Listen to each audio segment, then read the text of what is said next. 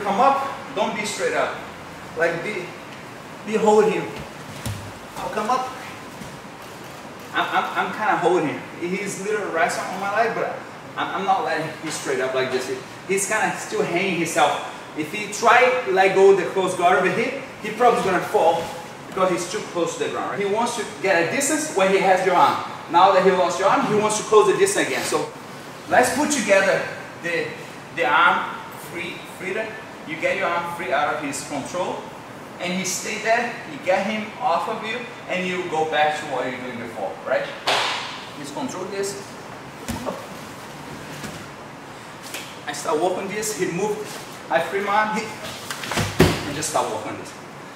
The longer you stay up, the harder it's for him, I believe. If I'm on my knees, he can stay close guard forever.